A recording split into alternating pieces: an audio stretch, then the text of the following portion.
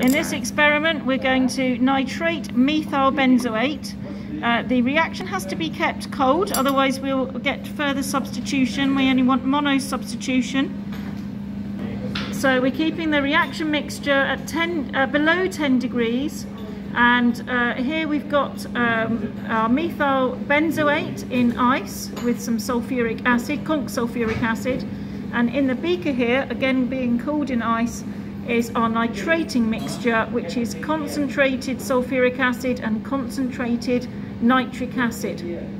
It's really important that this is the nitrating mix is added very, very slowly, drop by drop, keeping the temperature below 10 degrees. If you add it too fast, you get the wrong product.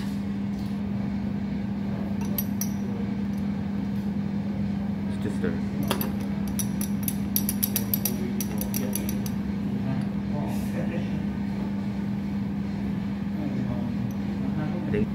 Once all of the nitrating mixture has carefully been added, we let the solution get up to room temperature, and then once it's up to room temperature, we then place it into ice.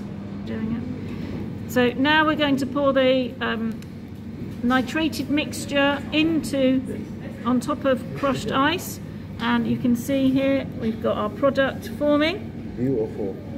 Yes. So you can see here we've got crystals of our product forming around the ice.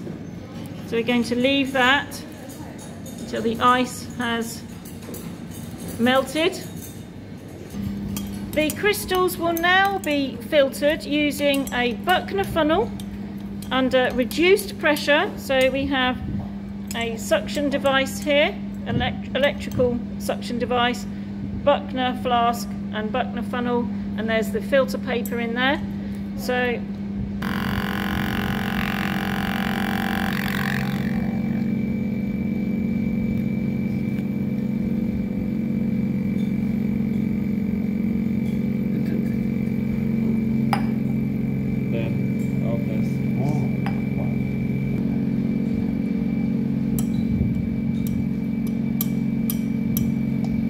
the crystals will be rinsed with ice cold water.